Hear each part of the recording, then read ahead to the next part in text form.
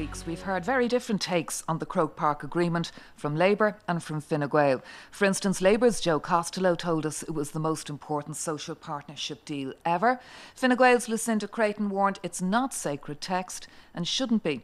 Now, Pat Rabbitte was talking about clause 1.28 on Monday, and it's a key clause in the Croke Park Agreement. It says the implementation of Croke Park is subject to no currently unforeseen budgetary deterioration. What does that mean? Well, speaking on primetime last night, Kieran Mulvey, the man who brokered the deal, said he now believes it may be a good time for a mid-term review of Croke Park. Here's what he had to say.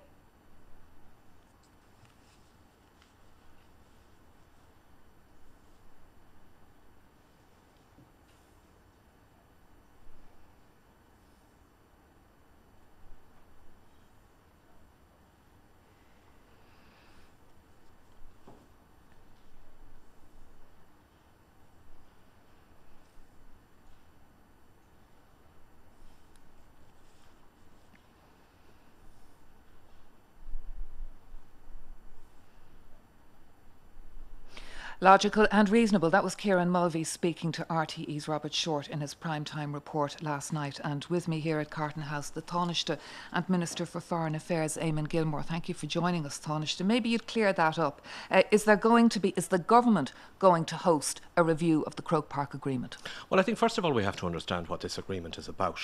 The government, the state, employs close on 300,000 people. They're the people who make sure that there's water in our tap when we get up in the morning, the people who maintain the roads that we drive on, that are there to meet our children and teach them in schools. Whose pay is now sacrosanct and protected under this deal. No, it's not sacrosanct. Their pay, first of all, was cut. There's been significant cuts made in the pay of these people who work for the state. And what the Croke Park Agreement is about saying to these people that the pay will not be cut further for a period of time, provided there is cooperation, first of all, with the reduction in the numbers who are employed, and secondly, with getting the work done. And over the period of this agreement, there has been a big drop in the numbers, about 18,000 in all, who are out of the service now. There's a target to have about 27,000 out of the service entirely. The people who are left behind are asked and required to cooperate and to do the work of the people who are gone. And that's the sensible way. We're talking about reducing the pay bill. But the question is whether there's going to be a review. The question is whether the pensions, allowances and increments that are going on being paid while you're implementing savage cuts elsewhere, are they going to be on the table as part of this review? Can you answer that yes or no? Well, there is an agreement, and that agreement will be kept. And as the Taoiseach said yesterday, and I concur with it, there is going to be no unilateral withdrawing from this agreement by the government. Now, the Taoiseach said yesterday it was up to ministers to work the value of Croke Park, each of them out of their departments. But does that mean that they'll be able to sit down and talk about questions like pensions, allowances and increments? That needs a central meeting, doesn't it? What that means is that the changes and the reforms and the getting of the work done should be done department by department, agency by agency. There is quite a considerable degree of flexibility in that agreement about cooperation, about flexibility, about getting work done, and about reducing the overall pay bill. So will there be a review or not, or is it up to Rory Quinn, for instance, to stop the payment of teachers' increments? No, nobody's going to withdraw unilaterally from this agreement. Brendan Howlin, who is the minister directly responsible for dealing with this, is talking with the unions about it. That's an ongoing process. Any agreement can be looked at mid-term, and how is it doing? Is it delivering what it's supposed to be doing? That's the sensible thing to do, and that is what we're doing. And it is delivering. It is delivering on reductions in the amount that we pay. It is also achieving the changes that we want to see achieved, and that is something that the government keeps under review all of the time. There's no issue of that there's a one-off review of this. So you won't be doing what Kieran Mulvey suggested? This is what Kieran Mulvey suggested is going on all of the time. There's a constant review of this agreement to see if it is delivering what it is supposed to be delivering, to see if we are making the savings, and we are. Are we achieving the reductions in the numbers of people, and we are. Are we achieving the changes that we want to see in our public services? Yes, we are. Is there more that can be done on that front? There is, of course. Are there areas where perhaps we're not achieving the type of changes and reforms that we would like to see? Yes, there are, and we have more to do on that.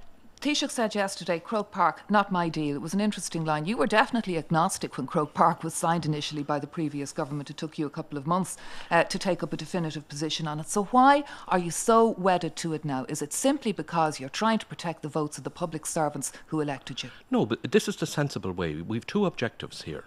One is to reduce the pay bill. The second is to achieve changes and reforms in our public services. You're reducing the pay bill to a limited extent. I mean, you're getting rid of the numbers, but then the pensions are going back up, and the public can't see, feel, or touch much by way of reform or improved services, can they? There's a total of 3.5 billion in pay reductions that is being achieved by this agreement. There's a reduction in the number of people who are working in the public services, up to 27,000 in all, and their work has to be covered.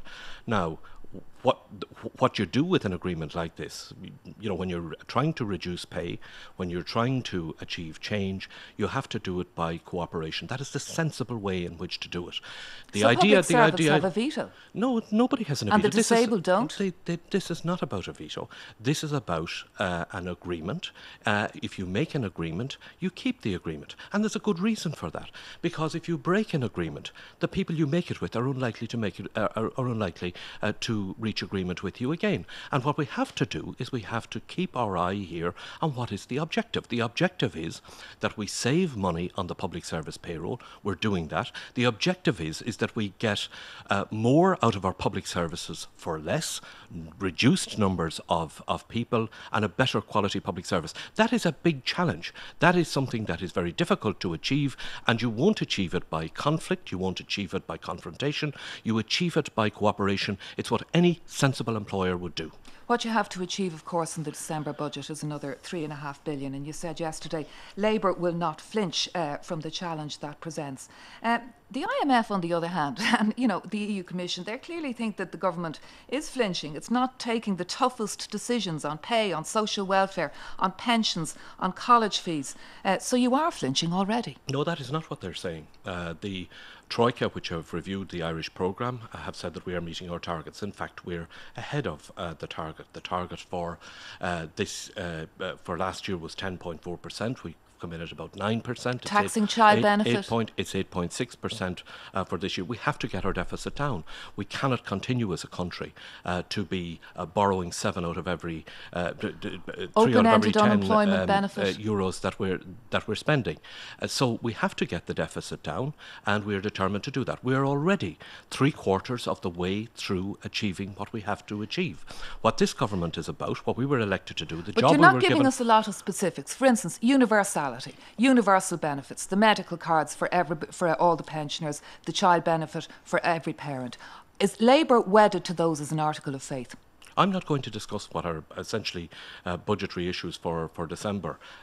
Those are issues that decisions will be made on between now and the budget. But what we have to achieve... Aren't the public entitled to know where you stand, though? Yes, and we will make budget decisions in December when the budget is being decided. What we were elected to do and what we are doing is to turn around this country's economy. We came into government at a time of crisis when the country's economy was in a mess. The country's reputation was in tatters. We have turned that around. We've restored the reputation. We're now 3/4 of the way through what has to be done in terms of getting the deficit down. Okay. And we have returned the country's economy to growth. You've spoken of the importance of gay marriage. When are we going to see the legislation on that?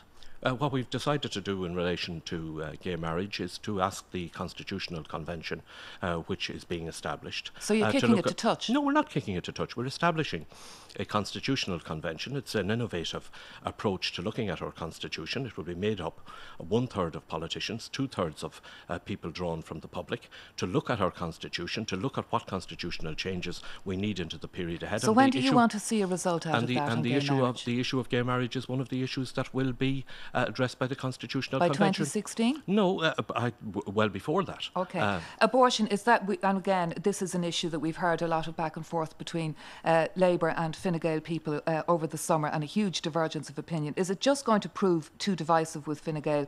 You're going to have to find a reason not to deal with it, aren't you? Well, that's an issue that is very sensitive, and people have very firm views on it. There was, as you know, a ruling of the European Court of Human Rights.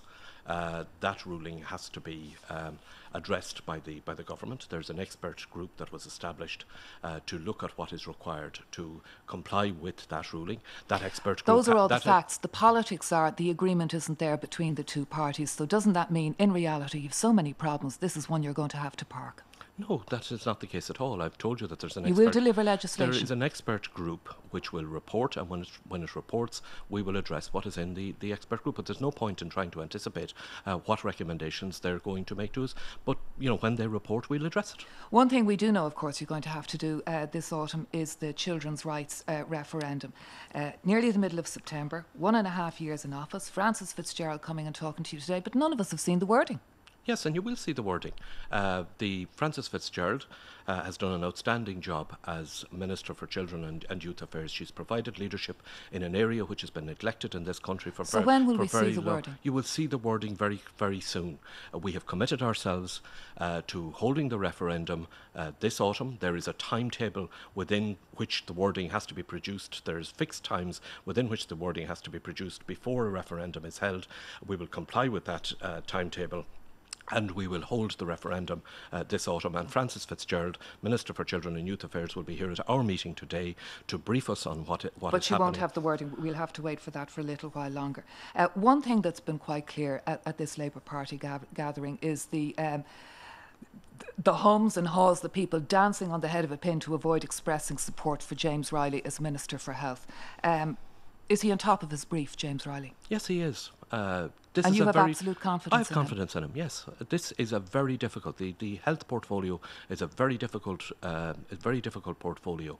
The health area is one that is in need of major reforms, and it is a reform that this government is committed to doing, to bringing in a system of universal health insurance, to putting the priority on primary care, to getting changes in our hospital system and in the delivery of our health services. James Riley is leading that effort. He has my support, and he has the support of the entire government. What do you say to your 3 senators who aren't here, who are saying the optics of this kind of place is wrong? You should be having the meeting in Leinster House in these austere times and with what you're asking from the public. I think substance is more important than optics. I think what you have to, I think they should look at what it is we're discussing here this week.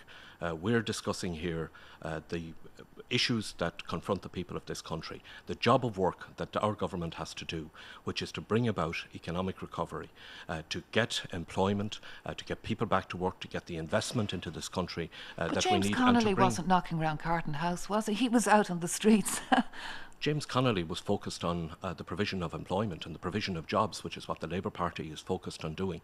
We have a level of unemployment in this country that is far too high. We need to get employment in order to get people back to work. That's what our job of economic recovery is about. That's what we're talking about here this weekend. We were given a job of work to do by the Irish people. We are continuing with that job. We're going to complete the job, and we are going to succeed in turning our country around. In doing that job, is Foreign Affairs the wrong posting for you? Do you risk making the same mistake that Dick Spring made back in the 90s? Foreign Affairs is the very right posting, because there isn't a country in the world that is more dependent on the outside world than Ireland. We export 80% of everything we produce. We're dependent on foreign direct investment. We're dependent on having a relationship with institutions like the ECB and the European Union. What we have to do is we do it abroad. The deal we had to secure, for example, in separating the bank debt deal, the European Union presidency next year, our international work as a country is at the heart of our economic recovery, and that's why I'm the Minister for Foreign Affairs. All right, Tánaiste and Minister for Foreign Affairs, Eamon Gilmore, thank you very much indeed for joining us.